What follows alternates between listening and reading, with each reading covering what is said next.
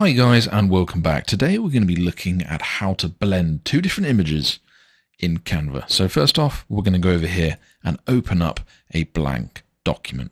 Now from here we'll go to click on the left hand side and we'll click on uploads and we'll select our first image and we will put that right here. Now we want to add this second image to this logo. So what we'll do is we'll put this right nicely in the middle and we'll go back over to the left, click on elements. And what we're looking for is a frame. So we actually already have one here that we used recently. So we grab this, drag it over, and we'll put it inside the logo. So let's put it over here, like a postcard. Now we'll go back to uploads, over here on the left-hand side, grab the second image, drag it over and hold it over the circle, let go, and there we have it. Now we can of course crop this, move this around, make it look a bit better.